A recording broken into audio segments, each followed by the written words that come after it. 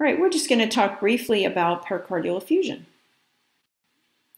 This is an image, a radiographic image of an 11-and-a-half-year-old male-neutered golden retriever. And you can note that number one, if you look at that bar across, we have a generalized cardiomegaly or a globoid heart with an enlarged cardiac silhouette. And this is one of the hallmarks of pericardial effusion. This dog, if you look at number two, at the arrow, you can see some pleural effusion as well.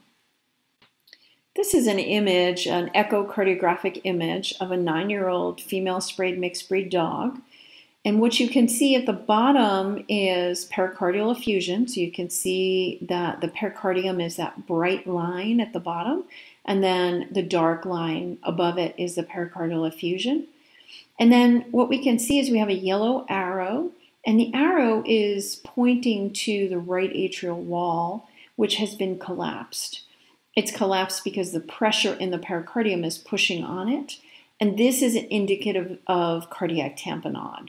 So these animals are ones where they will often have an electrical alternans, so every other R wave will be smaller, and they need to have a pericardiocentesis immediately. Okay, so in summary, bradyarrhythmias are never normal in cats, but they can be normal or compensatory in dogs. Any cat with bradycardia, we eliminate hyperkalemia or sepsis immediately. Those are our two rule-outs that we want to figure out as soon as possible. If we have an animal with third-degree AV block, we will always refer to it for a pacemaker.